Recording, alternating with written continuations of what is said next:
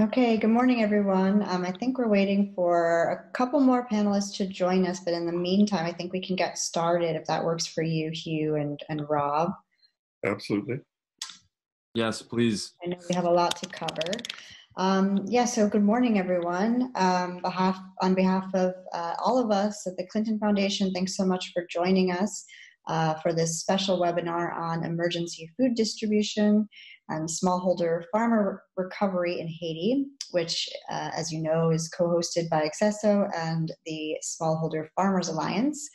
For those of you who might not be members already of the Clinton Foundation's Haiti Action Network, we have been holding nearly weekly conference calls hosted by Dennis O'Brien at Digicel, which have been incredibly useful when it comes to sharing transparent information on COVID-19 in Haiti.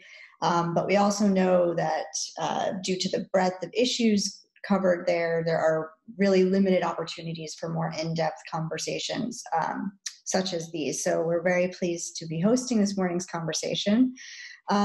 Before we get started, just a few details on Zoom webinars in case you all aren't familiar with them. If you have a question or a comment for any of our panelists, please click the Q&A button at the bottom of your screen, and that will allow you to type in your question or comment or ask for, to be called on, and then we will be able to do that. Please make sure if you're speaking that you unmute your microphone, and when you're done speaking that you mute your microphone so we limit the feedback. And if you have any issues at all with the platform, just send me a direct message or an email and I'll be happy to help you out. So with that said, I will hand it over to Rob Johnson from Accesso, who will be chairing this conversation. Thank you. Great. Thank you so much, Bettina. And thanks so much for helping us organize this session. Like you said, the sessions with Dennis and the larger group have been really helpful. But we felt it was time to have a breakout session and to get some of the actors specifically working in this area around the table. So good morning, everyone. Thank you for making the time to join this call. What we do know right now with COVID-19 is that it's had huge implications on the global economy. That global economy was fairly healthy at the time the pandemic broke out. We also know that Haiti was in much worse shape going into this pandemic. And we don't really know yet how COVID-19 will play out in Haiti, but what we do know is that Haiti will be facing serious food shortages in the months and year to come. More specifically, national ag production was down significantly last year. These are on already low yields, and domestic agriculture accounts for 40% of Haiti's food needs, so the two are directly correlated. And this doesn't take into consideration the impact on earnings and jobs that the ag sector has. Just this morning, a Miami Herald piece noted that global health authorities were worried that COVID-19 could create more civil unrest in Haiti, and that the growing food insecurity in the country will ultimately result in famine. So we're here today to discuss how we can better coordinate and align all of our activities, both linked to distribution of emergency food as well as increased investment in new production.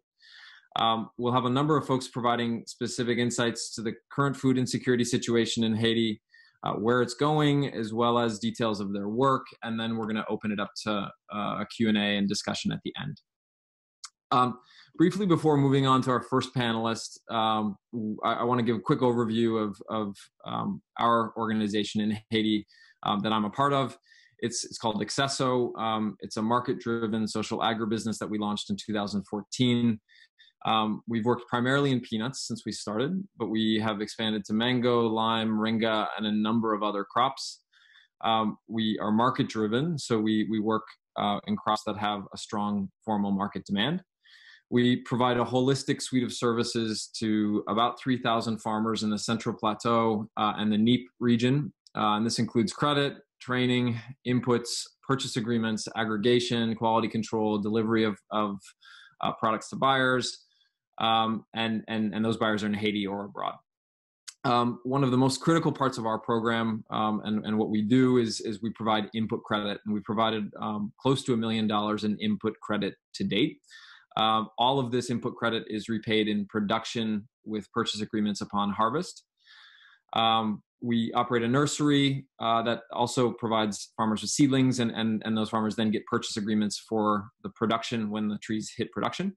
And we run a locally sourced feeding program with the Model School Network and the Kellogg Foundation, providing about 4,000 students with a peanut-based snack each day. We see a huge opportunity, and the premise of our business is really built on the idea of linking local demand to local supply. Beyond buyers throughout the country, in Port-au-Prince and other cities, this also, unfortunately, often includes the feeding programs around Haiti. We do believe that formal demand, whether it be a feeding program or formal buyers, must be met with cost and quality competitive production from Haitian farmers. So this ties then back to investments in new production and more seed going out and more support for farmers. Accesso's biggest focus at the moment is continuing to expand its input credit program, as well as expanding the commitments we make to farmers for purchasing when they harvest. So this will effectively get more production in the ground and give farmers the confidence to produce more and have a market for it. Our biggest concern at this point would really be around, that there's already not enough production going into the ground, enough seed going into the ground. And we feel that COVID-19 will ultimately result in less seed going into the ground, which will make a bad problem even worse. So that's some perspective of Accesso and some context for our session today. Next, we're going to be speaking with a number of panelists, and I'd like to introduce our first panelist, Raphael Chouinard, the Deputy Country Director at the World Food Program in Haiti. Raphael, it'd be great if you could give a quick overview of WFP's operations in Haiti and your thoughts on the biggest challenges in the coming months. Thank you, Rob, and hello to everybody. Hi, Hugh, and I can see some friends in the panelists too. So I'm glad to participate in this webinar. I think that you made a quick and good summary of the situation and the aspect of the COVID-19. Just a very quick overview of the operation of WFP in Haiti. We run a certain number of activities, but the main activities of WFP in Haiti are emergency response that we can discuss today, school feeding program, including homegrown school feeding. We feed an average of 300,000 kids per year in Haiti. Some with some partners that I can see that BND, Rob Padberg is part of the panelists. And we have also resilience project, mainly focusing on watershed management. And we have also capacity strengthening with the government, especially with the MAS, the Minister of Social Affairs, especially on the social protection policy. And we are currently finalizing this policy with the government. It's at the last step of the validation by the government. So we really go from the emergency response to the public policies.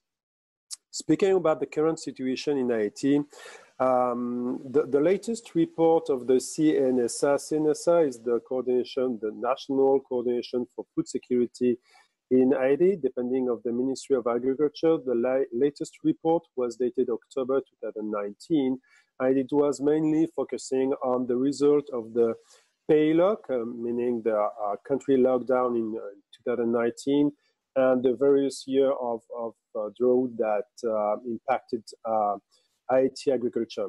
So already in October 2019, the prediction was to have 4.1 million people in food insecurity in Haiti and 1.2 million severely food insecure. 19 and the various parameters that you already mentioned, Rob.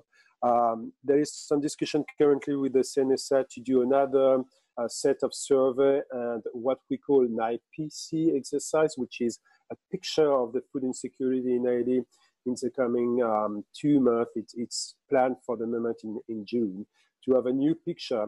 but the preliminary figures are speaking about an increase from 1.2 to 1.6 million people severely food insecure in Haiti.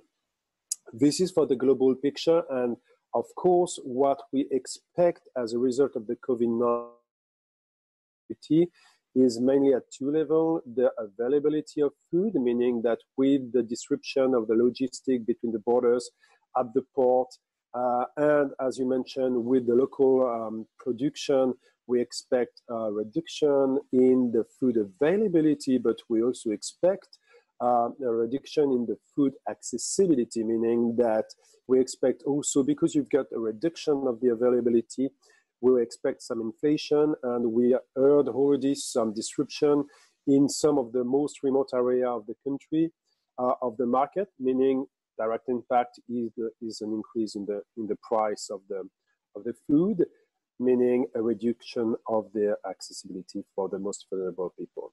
And to make a very quick summary, because I understand that I've got 5 minutes of talk, and I think that I am already reaching these 5 minutes. Our current operation, we planned before the COVID-19 to reach 700,000 people in Haiti. We received the funding for 300,000 people that we are currently feeding through our current emergency responses, which is based on a mix between food distribution, in-kind food distribution, and cash-based transfer, in cash in envelope, or e-money, meaning through systems such as the Moncash of Digicel. And we choose this mix of in-kind and in-cash, especially for rural area, because it allows to have any impact or disrupt the market, and allow some availability of food, and then after to have cash interventions, because when you do significant cash intervention in a local market, you have the risk to impact the inflation on the market. And usually the WFP activities in a specific area or in a commune target between 15 and 20% of the population, estimated at the most food insecure. So it's significant and could have an impact if we do not monitor the situation of the market. So currently we are feeding 300,000 people, as I mentioned, mixed between in-kind and in-cash activities. In urban area and peri-urban, usually we do 4 cycles of in-cash only and do not provide any in-kind distribution.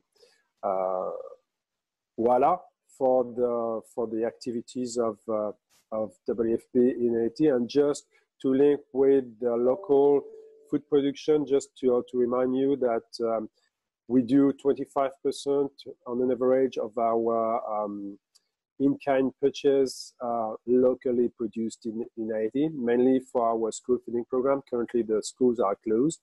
We expect that they reopen as soon as possible to continue our homegrown school feeding and local purchases.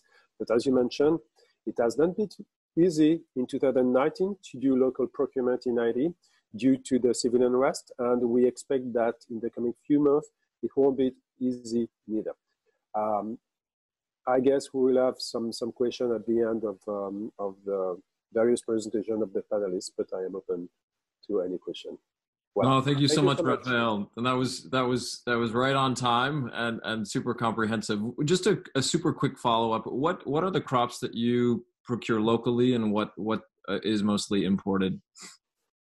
There is no production of oil in Haiti, so oil is fully imported. But we are purchasing a lot of rice and maize meal, and we start to send some tenders for beans, but beans is really like a tiny production. So these are for the main local procurement that we are doing through tenders processes. So usually we purchase from 500 to 1,000 metric tons of food through this process.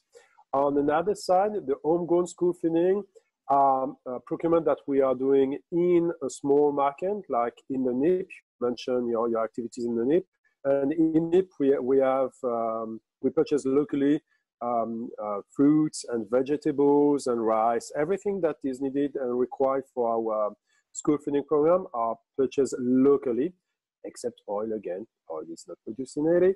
But the rest, for the homegrown school feeding, is 100% of the requirement, which are done locally. So we have really two levels of local procurement: the homegrown school feeding with fruit, vegetables, and dry cereals, plus the big tenders where we purchase. We ask the provider to transport the food to our main warehouses based in Port-au-Prince, Gonaïves, and in the northern part in Cap-Haïtien, and after we dispatch this in our school feeding program. Great. No, I'm sure there'll be more follow-up questions when we get to the Q&A and discussion session. So thank you, Raphael, for that quick but informative overview. Yeah, next, we are going to move on to Marianne Mouton, who's the country director at Acted Haiti. And Marianne, it'd be great if you can tell us a little bit about your work in Haiti and Acted's work in Haiti, as well as a brief overview of your views on the current food security challenge and how Acted is responding. Hello. Yes, so Acted is an NGO that develops and implements programs targeting the most vulnerable population. Our approach globally and in Haiti looks beyond the immediate emergency towards longer-term livelihood reconstruction and sustainable development. We've been working in Haiti since 2004, particularly in the WASH and food security livelihood sectors. And we are very keen to explore how to strengthen this nexus in those sectors, particularly in working side by side with institutions and the local civil society. So in the past few years, we've been implementing a wide range of intervention, from food ration distribution to cash transfer and vouchers for food in times of crisis, to more holistic and longer-term structural programs. So for instance, at the moment with we are supporting in the Grand'Anse department the recovery of economic activity in rural areas and providing support to livelihoods for food security by the upgrading of some key agricultural value chains, such as cassava and fishing, supporting also income-generating activities and village and saving and loans associations, in addition to consolidating the health system and strengthening the fight against malnutrition with nutrition partners. Also, I think it's worth mentioning that in other countries, we are also very active with a sister organization called Impact through a program called REACH to undertake market monitoring and cash feasibility analysis to inform humanitarian partners on their food security and cash interventions. So data is really key to better understand needs and gaps in the sector. My colleague Raphael, I think, summarized quite well the current food security challenges in Haiti. I think this food security crisis has several triggers, including the very serious economic situation affecting the country, which results in rising commodity prices, the depreciation of the Haitian gourd to the US dollar, but is also linked to several episodes of droughts in the past few years that have been affecting the agricultural production. Recently, the situation has worsened with the social political unrest and the deteriorating security conditions. And a lot of households today are forced to adopt negative survival strategies, such as decreasing expenses related to health or not sending kids to school. Today, the COVID-19 crisis is likely to further the impact of food insecurity and lead to a very critical situation. The population will probably suffer from a reduction in economic activity with loss of employment, loss of purchasing power. We will see the price of basic food and products and agricultural inputs increase, particularly, as Raphael mentioned, for rural households, because their livelihoods depend exclusively on, or almost exclusively on agriculture. So they will be particularly affected because they will be unable to grow or sell crops due to the lack of inputs and labor. And there is still in Haiti a critical issue related to the accessibility of seeds for poor households. In light of this situation and following the publication of the IPC result last year, as you might know, a group of more than 30 NGOs, the National Coordination for Food Security and the NGO Forum, the CLIO, they drafted and published a press release to warn about the deterioration of the food security situation in Haiti. This appeal was really made to identify the needs that urgently need to be responded to by using the most appropriate form and prioritizing the acquisition of local products. And also calling for immediate action for prevention and care of people suffering from malnutrition. So our aim was also to strongly outline the need for reconstruction and development of the livelihoods of this population, especially regarding agricultural production, and the strengthening of the surveillance and early warning systems, both for food and nutritional security. So shortly after the release of this publication, funds were made available and transferred to partners such as the WFP, FAO, some NGOs, so to be able to respond to the needs of the population in phase of crisis and emergency, with intervention modality ranging from in-kind distribution to cash transfer. Some partners also have mixed modalities such as cash and voucher for fresh and local products to further boost local purchase. However, I do believe that this is not enough, and we have really to pursue our efforts to bridge this gap to better integrate food emergency response with longer-term recovery of the agricultural systems and to strengthen national food system and local markets. For instance, I think this could be done by favoring the purchase and the production of local seeds instead of turning to international seeds provider, buying food ration items in the local markets. It's done already, but done even more. Diversifying food rations with local products such as yam and cassava. Continue supporting local school feeding programs, relying on buying fresh and local products. Continue to support local initiative to promote the work of local farmers and transformation of local products. So those are, a few examples that could be strengthened and put in place. And I do believe that donors and partners must continue their efforts to achieve this nexus all together. And we should be aware that today the level of funding dedicated to Haiti is very insufficient and will not allow to respond to a largely forgotten and underfunded crisis. So that's all on my side. No, thank you very much, Marianne. And you gave a great overview of your work, but then also we couldn't agree more with you on a lot of your points and what we've seen, with the crops we specifically work with are that, a bad harvest leads to less seed and a lot of times seed is saved and used, or the price of seed goes up. So then you have less production the next year, and prices continue to increase, making more and more crops and more supply chains vulnerable to substitution by imports. So we fully agree that it really does take an effort to focus on certain value chains and combine procurement of various initiatives to encourage more local production. So thank you so much for that. Next, we'd like to turn to Bishop Auger Beauvoir. He is the Executive Director of Food for the Poor Haiti.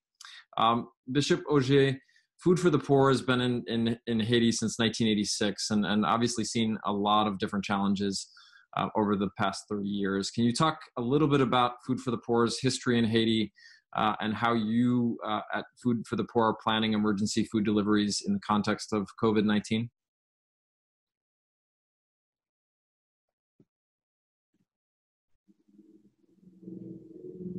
For the Poor has been working in Haiti since 1986.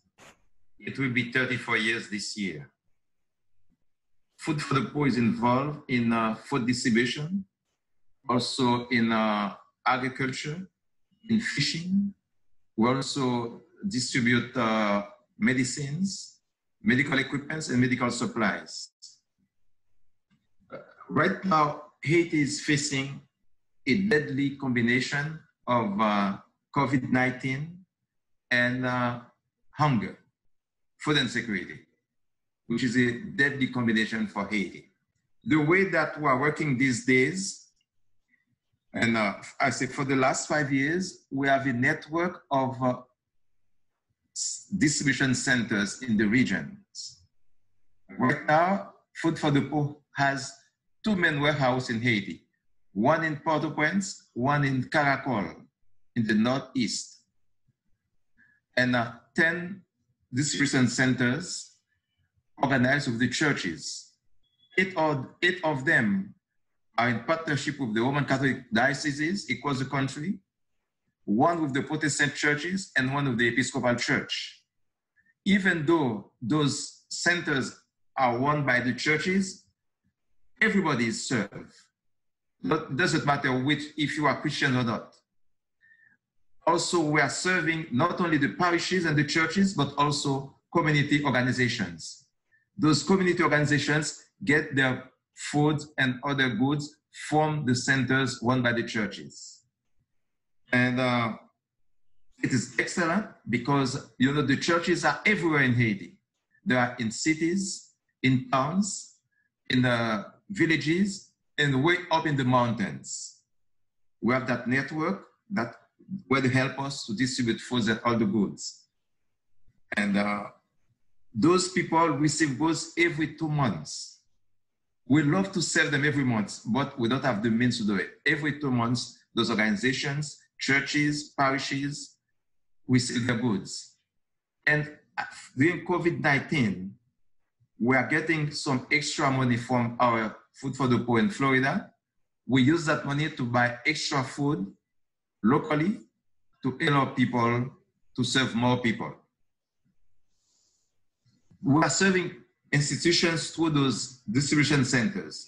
But on our main compound in Port-au-Prince, we run a canteen, a feeding program, where we feed 900 families every day, plus students, children from 2 schools, and patients from 3 hospitals in the neighborhood. We're also feeding 1,020 children, malnourished children, breastfeeding mothers who are suffering from malnutrition, and pregnant women suffering of malnutrition. Every week we feed 1,020 of them and 900 families every day. With COVID-19, we cannot continue to cook for them. What we do, we organize dry distribution of food for them. And to come, we get that organized. Every 2 weeks, we give them foods to take home. They can cook for themselves. At our feeding program, we are buying vegetables from one of our beneficiaries with PERSICO, organization called Afeneg Combit. We are buying other ingredients and vegetables from them for the cooking program that we have, just to make sure that those beneficiaries, those partners, because we are not only feeding, but we're also involved in agriculture. We provide farmers with tools, with agronomists, and to train them. Also, we provide them with equipment. We give them what they need to farm, to do farming. We're also involved with animal husbandry. We have boilers, layers. We are in fishing.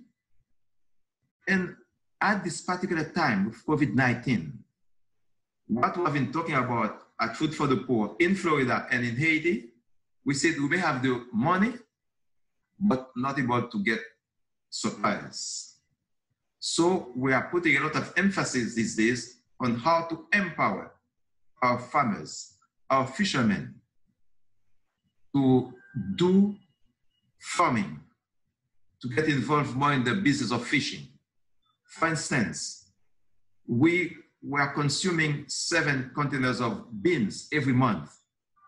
Right now, we're talking to a group of farmers, how we can give them what they need, the technical support, equipment they need, and to empower them to produce the beans that we buy from them. We're also talking to those producing rice in Artibonite Valley. We met with 2 groups already, how we can buy from them. At the same time, we know it could be more expensive, but at the same time, the quality is not always there. We are trying to see how we can empower them. We can improve the quality of their product and buy from them. And so we will use our network. We're all over the country in the 10 geographic departments. Our main partners are the churches, Roman Catholic Church, Protestant churches, Episcopal churches. They're all over the country. We use them, we reach out to them, and they are those doing the individual distribution. We're also buying, when we get extra money, like recently we just got extra money from our main office from Florida, that allows us to serve another 4,000 families. We are buying locally, and the big challenge now is how to accompany the farmers to put them in co-ops, to empower them, provide them with technical support, equipment, what they need, market assessment, and everyone they can produce. Because COVID-19 may be there for a long period of time. And ports may be shut off, or maybe closed. We should be able to feed our people. And Food for the Poor is ready to accompany our farmers to get that done. I think I've used my 5 minutes. Great use of the 5 minutes, Bishop Auger. And I would just like to say, it's great and very encouraging to hear that you've quickly adjusted to the realities of COVID-19 and are still distributing food to people in need. I think that's it's so essential that we find solutions that work under the current context when people can't eat in one location. And also it's really encouraging to hear of the desire and efforts you have made to source locally. I'm sure a number of folks on this call will likely be reaching out to pursue some of those opportunities, pending if the quality and consistency is there. So thank you for that. To stay on track, we'd next like to move on to Timothée George, the Executive Director of the Smallholder Farmers Alliance, and Hugh Locke, the President of the Smallholder Farmers Alliance. Timothée, it would be great if you could give us a quick background on the Smallholder Farmers Alliance, as well as your ideas of what is needed now. And you had some great points of kind of the step-by-step process you envision to attack this problem now. So Timothée, over to you, please. Good morning, everyone, and thank you for this gathering. So the Smallholder Farmers Alliance is a Haitian foundation working in Haiti on reforestation primarily. But in order to do that, we do agricultural service, animal husbandry, a microcredit program to women farmers, and also recently agribusiness. But the core activity is really reforestation. So I would like to propose some practical steps as a way to face the situation that is coming very soon, which is the food crisis in Haiti. So you all know why we have this situation, and we know the last year's situation in Haiti and what we are having now.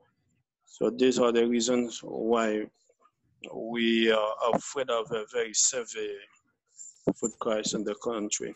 So one thing to do is to produce food. And when producing food, always people think about industrialization. So now I'm proposing to put the focus on the people. It's an emergency. We cannot do something long term, but immediately, right now, we need to produce some food and should be as fast as possible, and agriculture can do it. I would propose right now a strategic partnership with the Ministry of Agriculture and to do a zoning and see what are the key agricultural regions of the country, what are the short harvest crops that used to resist to local climate stress, and what crops are already familiar to the farmers, and also that adapt to the zone. And this should be very short harvest crops, like that can give food within 3 months. Second, it will be to see in case where these regions have shortage of rain. So what are the existing irrigation systems in these places? And choose to repair the easiest ones. For example, I used to see farmers' plot that is close to a river for less than 500 meters, but the land is being useless because there is no rain, but there's a permanent river at less than 500 meters. So it does not cost millions to get the water to this farmer's land. So in this situation of emergency, a situation like that should be addressed in order to get the water to the farmer's land, whether by digging a canal or using a water pump. So, by any way, it can happen without a lot of effort. So third thing would be to have a team that knows Haiti's farming realities, human resources, teams that can really depart to each of these agricultural regions to establish demo plots for purpose of training. And farmers in Haiti only get convinced by seeing.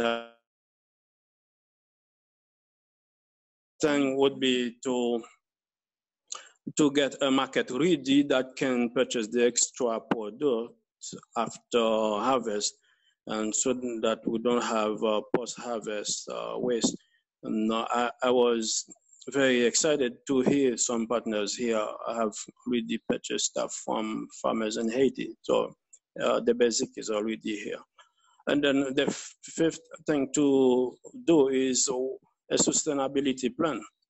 So the sustainability plan, after responding to the urgency of this moment, the partners should build a steering committee or a small team of interested people that will continue by developing regional cooperatives with participating farmers.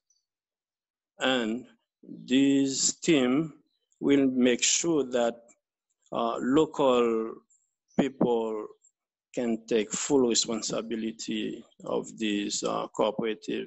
And as soon they see that, they can reduce or they can step back and let local people continue running these cooperatives so that they can have the food for themselves and keep producing and selling to other part of the country.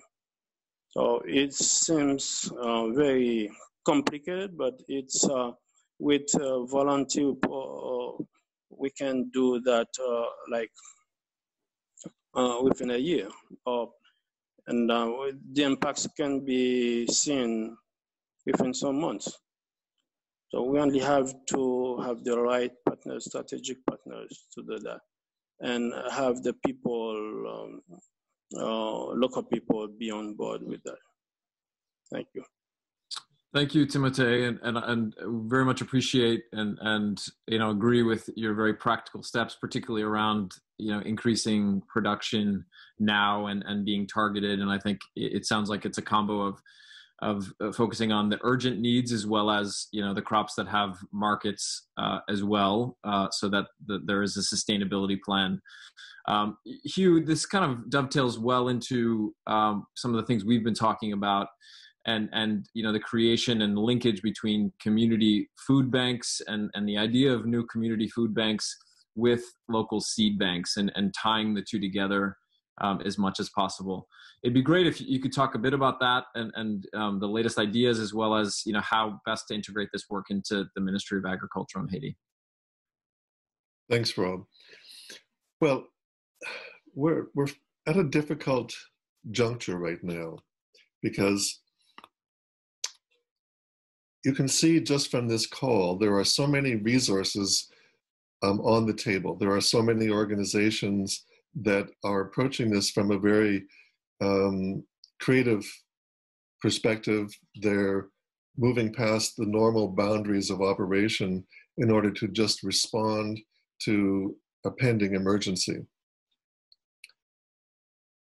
Early in my career, I used to organize large events, mostly with heads of state, presidents, prime ministers, etc.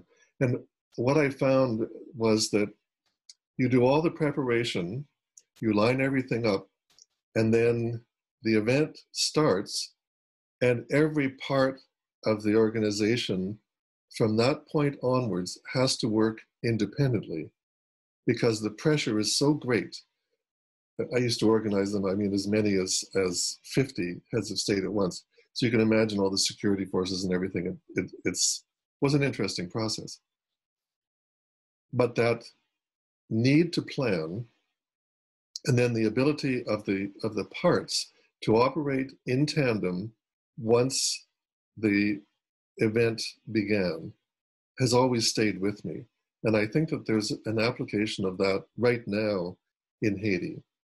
We know that something major, beyond possibly even our capacity to anticipate, is about to hit the country. We know that there are many different organizations and institutions who are addressing this, but what I feel is missing is a way to take an overview of everything that's going on, all the resources and an organizational capacity that's focused on this, and be able to come up with some kind of comprehensive plan that doesn't infringe on any individual organizations or institutions' area of expertise or funding or anything else. But typically what happens in Haiti is that once a major event happens, cholera, there are institutional anchor points for coordination that become completely, and I don't mean to be disrespectful, but I mean just realities talking here, they become completely dysfunctional because they get so overloaded with bureaucracy that they are unable to step back and allow a natural process of coordination to take place. I feel that we are at the point where we could anticipate that and avoid it. I don't know where the natural landing place is for this coordination within the people who are signed on today to this Zoom call. It could be that ACTED has a larger role. It could be that there's an alliance that involves WFP and Food for the Poor and others. But so I don't have an answer. I would just like to put it out there that I think that we need to step beyond the normal bounds of organizational coordination and move to a different place, both so that we can respond to the current crisis, but also that we can avoid the traditional gap between emergency response and long-term recovery.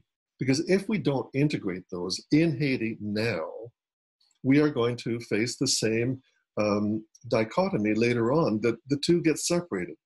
And you lose the energy and the coordination and the spirit of collaboration that happens at the time of a crisis, and it can't be continued in a way that takes that energy and moves it into long-term capacity.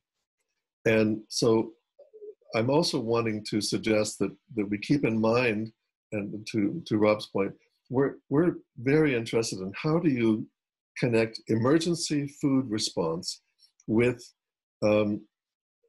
reinforcing the idea of both community seed banks and community food banks. Surely the two can be connected. As Bishop O.J. was referring to earlier, I think that sort of connection is there and ready to be made.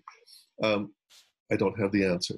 I would just like to put it out to the group that between us, surely we can figure out something that takes us to the next level of coordination among the NGOs and institutions, brings in the ministries to give them a clear and distinct role, but does not depend on the ministries to take the lead.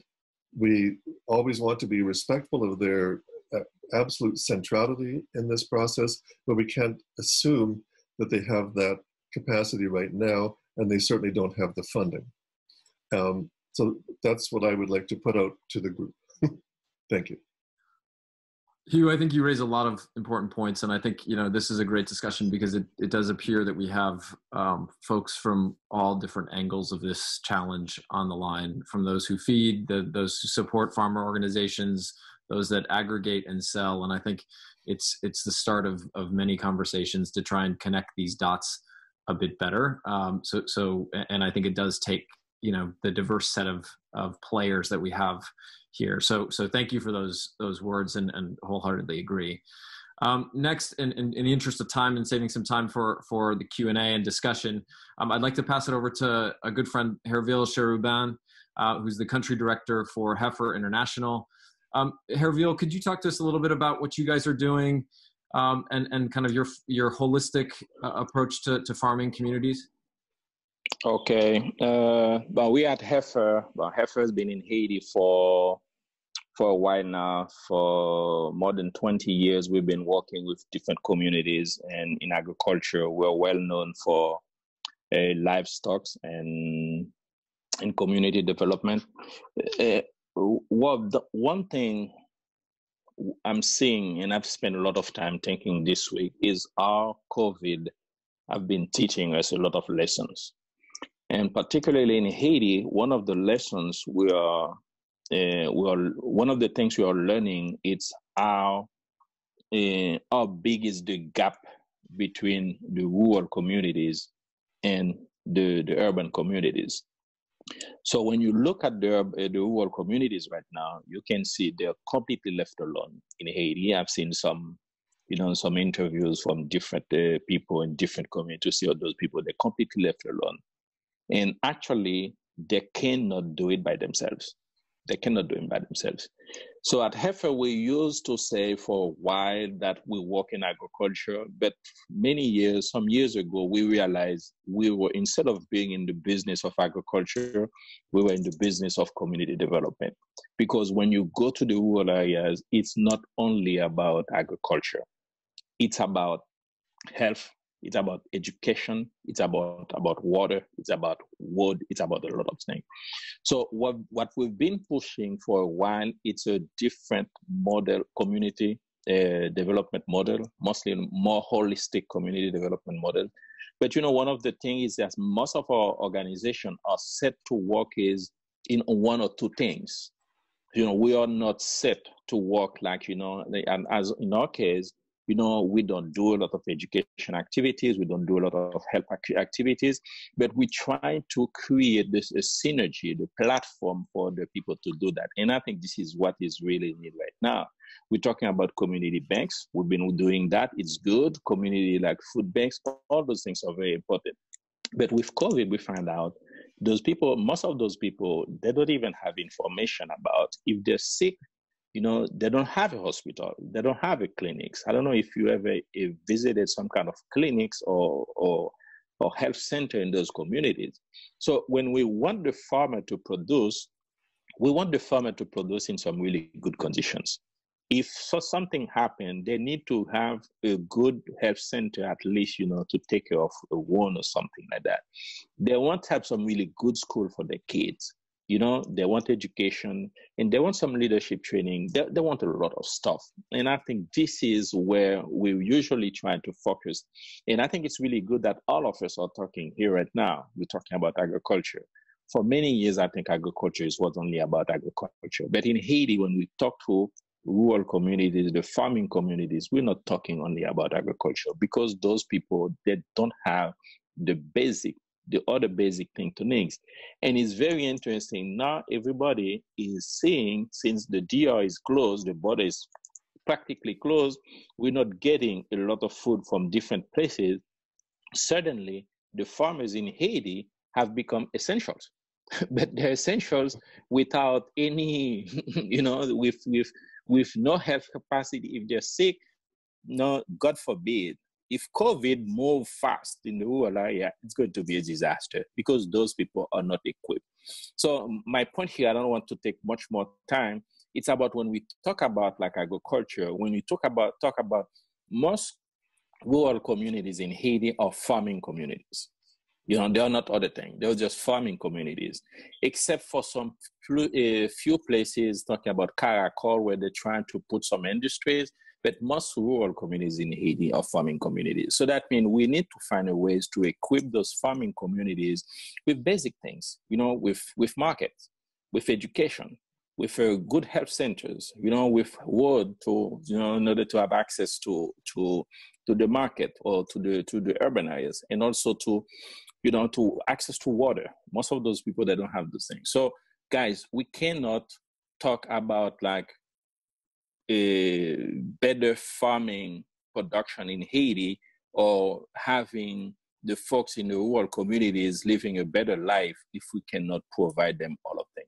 So we need to get together, need to think about those type of things in order to make their life much better. Thank you. Thank you so much, Nabil. And just to add to that, we work in a few countries, Colombia, El Salvador, Haiti, and what we've seen is COVID-19 has really shown the importance of local supply chains and local farmers. And while most people are working from home and the economy is shut down in a lot of these countries, farming continues, and farmers are still out there working, which really highlights the importance of a sector that has been forgotten and neglected. So I think that's a huge point. In terms of next steps and kind of the discussion moving forward, there have been a few comments and questions that have come in, and I want to jump into those very briefly in a second. I do feel, and I think the group, what I'm hearing is that this is a conversation that needs to continue and needs to continue with specific focus in certain areas. I think generally speaking, we know, as Marianne suggested earlier or mentioned earlier, Haiti is underfunded right now and undersupported. So for us to get the most out of our resources, our footprints, our expertise, we have to work together. And again, I think the perfect marriage of partners really is those that are consuming and buying, those that are supporting, and those that can get that product to market. And it really will take the three. So jumping into a few of the questions and comments, I know there have been several questions and comments around connecting the dots between supply that's available locally and demand that's there. George Sassine had a comment on that, as well as some follow-ups from Mary McLaughlin at Trees That Feed. I do think we should set up a list of basically suppliers and potential interest in buyers, and we will follow up on this call to start that database so that we can start developing, again, a list of who's out there supplying and what they have and how often they have it and the quality and the pricing, as well as the products that are in need by WFP, as well as Food for the Poor. And another question that came in from Zami Agricole, from Ghislaine, is just asking about availability of seeds and anyone that has extra availability of seeds to do planting at this point. Again, I think that could be followed up. I don't know if we can turn on the participants to respond, so it'll just be the panelists at this point. But I think that's something we can follow up as well, and put in our questionnaire out to those that have attended. Any panelists would like to add to a comment on that, of availability of seed that they have?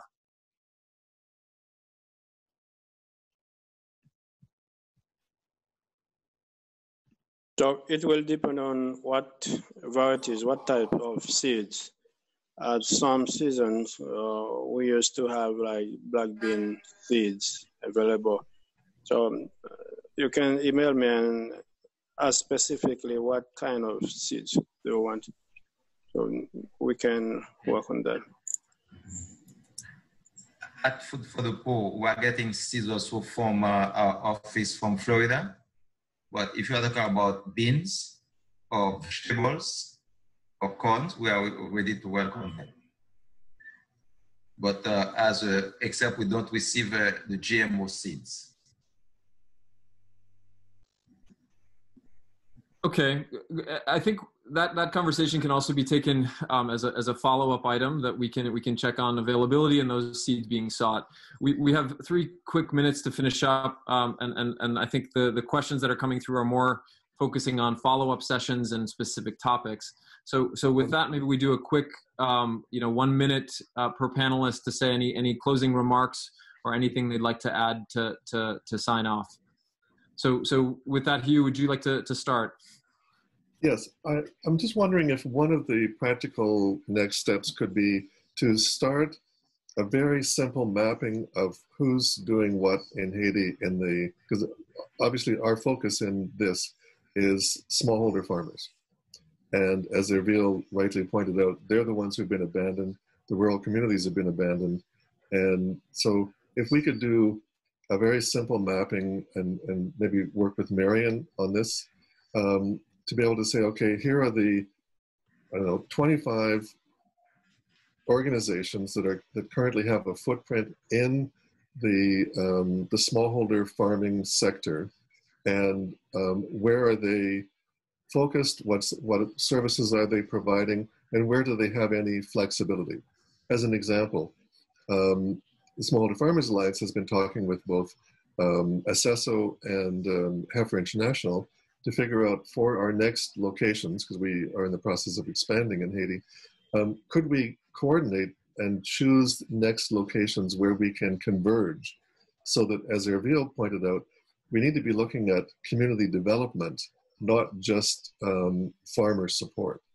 And so how can we converge on communities moving forward to be able to bring in as many resources as possible and address the challenge in rural Haiti at a community level, not at a farmer level? Great, thank you, Hugh, for that. And any of the other panelists, hearing any of the questions or just comments from the other panelists, would like to make any closing remarks before we sign off? Bishop Auger, it seems like you would. Yes, if I may. I did the talk at the very beginning about the housing involvement of Food for the Poor. We are still doing single housing, single homes, but for the last 4 years, we have been involved in community building, planned communities with a component of community development under the leadership of local leaders and local managers and the members of beneficiaries from the homes who put their water for them to drink, a community development project. We do capacity building, and we build them, and we are with them for 5 years. We empower them to do. We have projects like not only housing, but also agriculture, fishing in some cases, bees, and animal husbandry. We empower them. And in 5 years, we pull out. We are already involved in community development. We are looking for partners how to strengthen that. But I would like to get more people working with us to give a better community development work to the people who are serving. Great, and I think that's another focus area. I mean, I think we have a few different tangible focus groups that we can convene, those working in supply, those working kind of on the demand side and distribution. But I think this specific topic of community-led development and specifically around agriculture is particularly relevant. So I think that would be another good follow-up focus group for a subset of this call to speak to and talk about what's worked and what hasn't worked and how we can combine efforts. So thank you for that, Bishop Auger. Raphael, yeah, a closing thought on your side? Very quick, just to follow up on the concern of you about the mapping of the interventions. There is just as a reminder, there is the food security sector, which is a platform where the government, the United Nations agencies, and NGOs, national and international, meet to discuss about the food security cluster, and usually makes the nexus between the emergency food assistance also with the rural development. So it's an interesting platform to discuss these topics. It doesn't gather all the existing information with all the small farmers association, but it gives you a mapping of existing interventions in the country and all the discussion going on with the group technique de sécurité alimentaire, GTSAN, led by the CNSA, National Coordination for the Food Security. Also, you can find a lot of information about the current intervention through the website of OCHA and the humanitarian response plans, which indicates all the work done for humanitarian response as well as livelihood support. Voilà. Thank you. That's super helpful, Raphael. We'll make sure that gets out to the group. And Marianne had one more remark as well to conclude with. Marianne, over to you. Yes, to complement what Raphael was saying, also in Haiti, as part of the CLIO, so the NGO forum, we have a commission that is specialized on agriculture and environment. The commission is open to non-members of the CLIO. And this commission is much more development oriented with a lot of grassroots agricultural organizations. So I would also invite actors who are interested to join this group. I'll share the email address so they can come to the meetings. But indeed, as mentioned by you, I think it's very important that we bridge this gap between those two types of actors, because even me as ACTED, I realize that there are a lot of actors today, panelists, that I don't know, that I haven't met, although I've been spending some time here. So it's really important that we continue this discussion and we exchange on our respective programs and how can mutualize and coordinate much better. Thank you very much, Marianne. And we are about 5 minutes over, so I do think we should close the call. I think this is a very important first step, but I think, like all calls, it's really the action list after the calls that, turn this into something of substance. For the comments and other Q&A, apologies if we didn't get to your comment or question, but we will take those into consideration and make sure they get responded to or incorporated into the working sessions that we propose to host after this event. And one last thing, I think, these types of crises often, can be looked at in a glass half empty or glass half full. I think this creates a huge opportunity for local sourcing. Similarly, with the depreciation of the gourd, we have to take advantage of the opportunities as well as tackle the challenges. So I think this is, again, a very, very good first conversation of many to come to try and connect the dots a little bit better and create economic opportunity as well as get people fed. So thank you all for joining the call. Thank you so much to our panelists. Thank you to Hugh and the Smallholder Farmers Alliance and Timothée for putting together most of the agenda. And thank you so much, Bettina and the Haiti Action Network and Clinton Foundation team for hosting. So with that, thank you, and everyone enjoy the rest of your day.